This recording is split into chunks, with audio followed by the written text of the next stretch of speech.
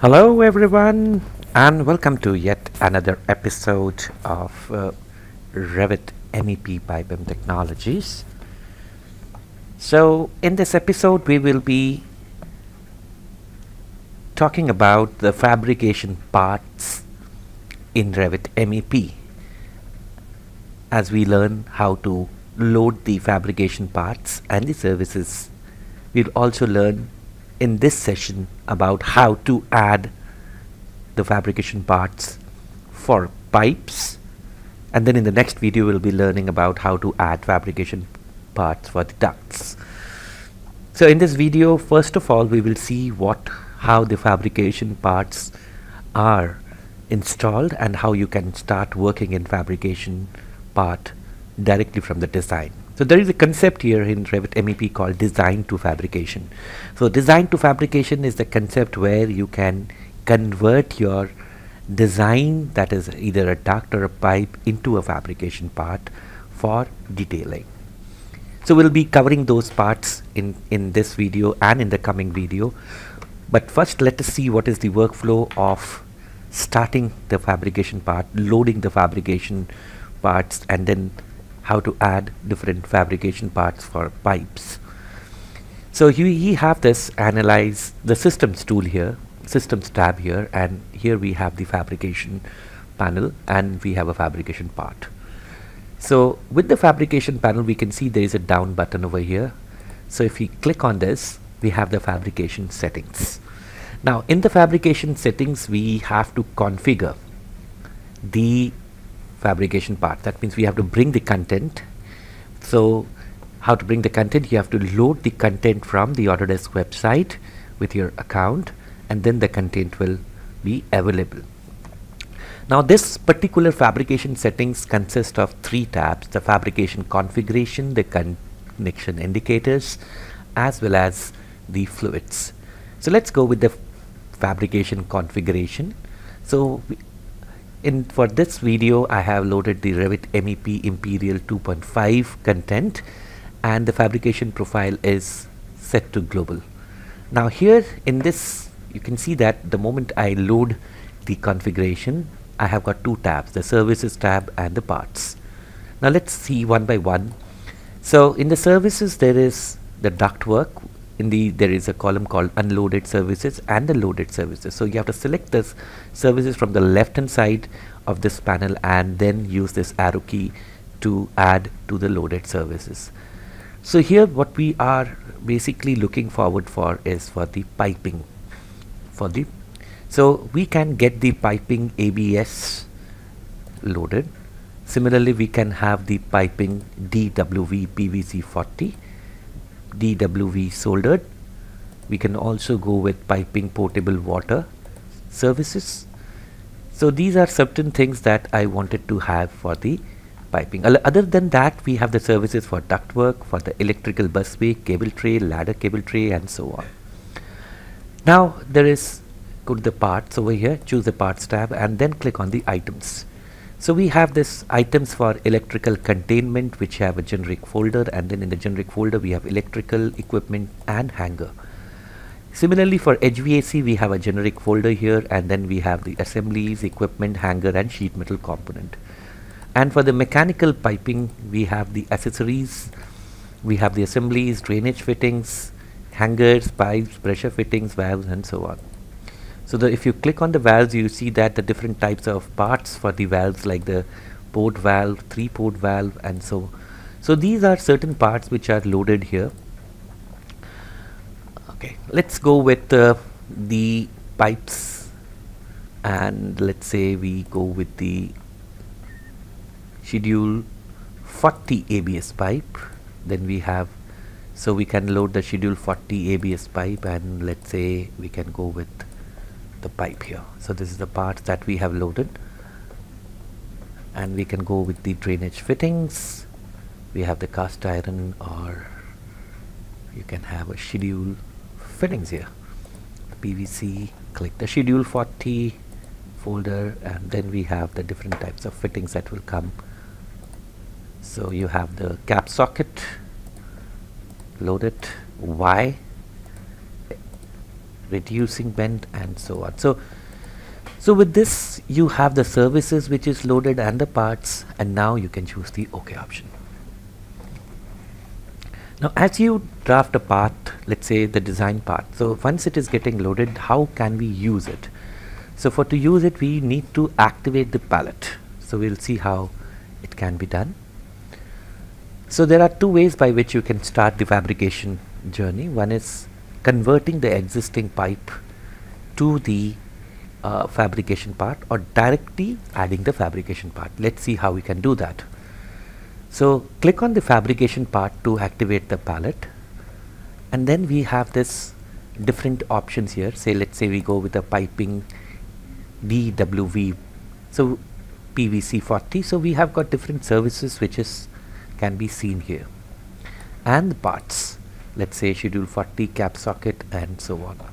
So in order to get, let's say, a PVC schedule 40 DWV pipe, you can directly click on it and bring it here in the drawing screen. So the moment you click here, you can see that the pipe, and there is a menu that is there along with it, tooltip. So it says space, rotate, up arrow, toggle connector, hide or show the tooltip. So you can click on here, and then you can keep on adding the pipe as the journey goes.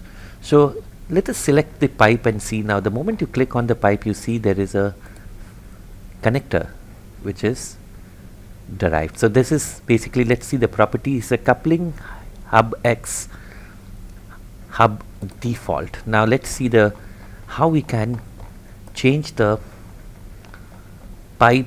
So it's a reference level C, its a diameter is 31.8 mm. So the length option, you can have automatic length. So if you go with the automatic length, the length reduces to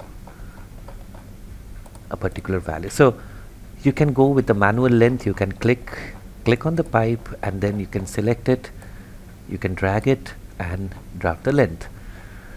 So if you want to change the diameter, let's say here we have the installation type and so on. So here we have this different kind of product entries. You have, let's say if you have a 14, so you have a different value. So it says that the fitting could not be fit. So okay, fine. So if I change the fitting, let's say if I disconnect it and change it to a different, so you have a product. So you have got different types of products in this particular fabrication. So you have got, so the moment you change, you can see that you have got different value over here. The length option, the fabrication setting, services is this one, and also you can edit the part. So if you click on the edit part option, you would see that there is a length with the value is given over here. You can change the length to 3 meters. So this is how you can change the value of the pipe. Along with this, if you want to add any connector, or let's say if you want to start adding the pipe network, you can directly go, let's say I wanted to have a kind of, so I bring the fitting here and it fits to the pipe over here, and if I want to give a slope to the pipe, I can always have a slope 1:50. So it changes, you can see the elevation value. So this is the fabrication parts, you can see will start working along with. So let's go with the 3D view. Let's see what is the 3D view looks like.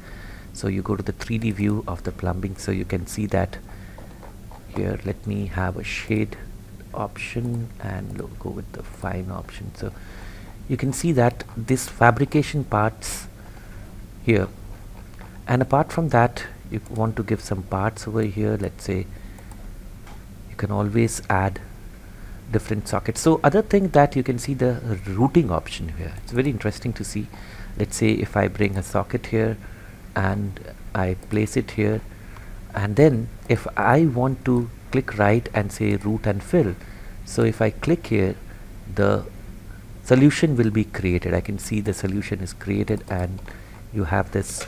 So if you have a pipe, let's say if you create a pipe, so it will show you the how you can you know, create, how you can join them. Let's say if you go with root and fill, and if you connect this pipe, you see that it is not getting connected because of the different specifications it has. So if you click right here, and you can you know, you can see the service in the part browser. It will show you the what type of, and you can also rotate it with the help of the rotate option. So there are many ways by which you can create. Now let's say if I want to have the, you know, the part that I have to create, let's say I want to create a pipe from this particular connector, so I can select this schedule 40 pipe over here and then start connecting. So let me go with the schedule 40 pipe here, and I get the connection. So this is how you know, the fabrication parts. And apart from that, you know, you can convert an existing pipe to a fabrication detail. So how do we do that? Let's say if I have a pipe, if I create a pipe through normal piping tool, let's say I take a plastic pipe here. Let me take a plastic pipe. So there is a concept called design to fabrication. So you have this, you create this pipe, and this is a design. In design you have this pipe, and then later on if you want to add the fabrication detail to it. So let's say you have this pipe which is running, so I'm just removing the tag. So this is a design, this is not a fabrication pipe.